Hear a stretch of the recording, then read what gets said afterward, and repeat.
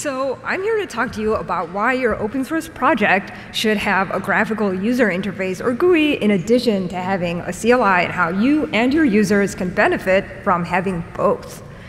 I'm Risha, I'm a software engineer at Buoyant, and I work on Linkerd, which is an open source service mesh. This is a picture of me back in my blue days. So what I hope to tell you is that if you have a GUI in addition to having a CLI, you can pull data together to tell the users a specific story. You can improve your user experience by offering the user help, and you can get more open source contributors. And who doesn't want that? So as I said, I work on Linkerd. Linkerd has a CLI and a dashboard, and I work on both. So I'm going to use that as my examples.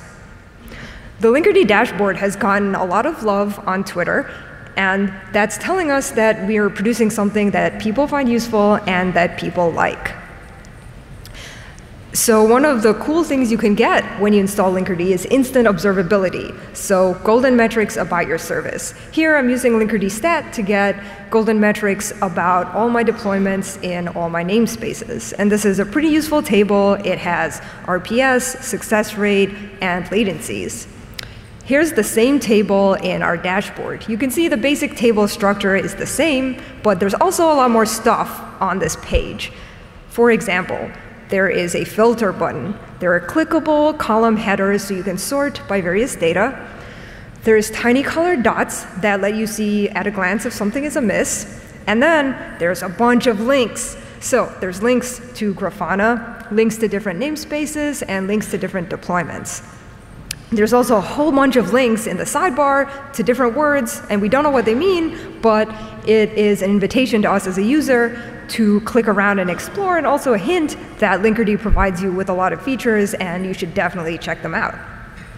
So if I had a deployment in Kubernetes and I wanted to see how it was doing, there's a lot of things I might want to know about it. I would want to know its golden metrics. I might want to know stuff about its neighbors, so my upstreams and downstreams. I might want to know what's going on inside the deployment at some time. And in fact, we have created this page. So this is a page about a specific deployment. And you can see at the top, there's a topology graph, and it's showing me my golden metrics. There is a table in the middle of live requests through the system, and there's also inbound and outbound metrics. And in fact, the data we use to create this page is the data from these 6 CLI commands, but we've pulled it together to tell a specific story, so that instead of running these 6 in parallel, in series, and not knowing, having to piece it together in your mind, you can just have the whole picture right there. So the next thing I want to say is that a lot of GUIs have primitives that allow you to offer help to the user. And if you use these, you can guide the user through your product, and they will have a good time. Lastly, I want to talk about open source contributions. So Linkerd receives a lot of external contributions, and a lot of the times, new people to the project will come in and submit a small pull request to the dashboard before submitting a pull request elsewhere in the project.